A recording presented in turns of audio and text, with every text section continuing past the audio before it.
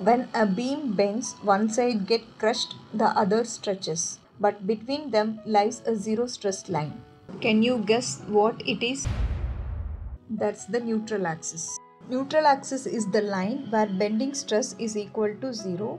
Above neutral axis, concrete takes compression, and below neutral axis, steel takes the tension.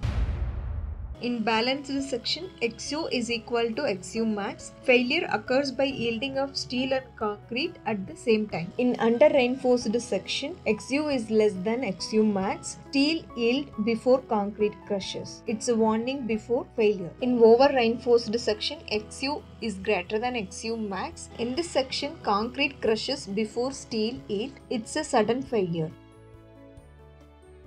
Neutral axis line moves between all three beam types. So next time when you design a beam, watch where your neutral axis lies. It decides whether your design bends or breaks. Follow, like and share for more civil engineering insights.